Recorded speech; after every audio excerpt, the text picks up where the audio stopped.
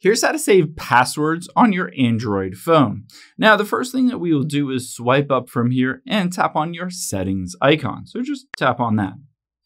Now, the next thing we need to do is scroll down and you're looking for the option called security and privacy. So just tap on that. After we've done that, we can scroll down from here and you're going to choose the more security settings option. You can see it midway down here. Just tap on it.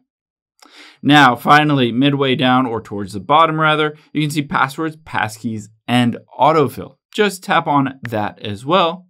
And you can see passwords and passkeys. My preferred service is Google, but you might have the Samsung Pass here. You can always change it by tapping on the gear and switching to whatever basically service you want to manage all your passwords. But you can change those passwords or add new ones by tapping on Google here in my instance. And I will tap on Google Password Manager towards the bottom. Now I'll be able to see all of my existing passwords just by tapping on it. And you can use your fingerprint or Face ID to see that password.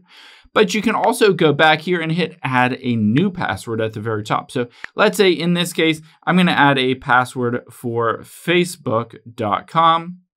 And the username, I'm just going to put as my name here. And then on the password, you can just enter in whatever password it is. So let's say that's the password. You enter it all in. You can have a little note there if you want to as well. And when you're ready, just hit the save button at the top right. Now, whenever you're in a web browser or an app, it will autofill with this specific password.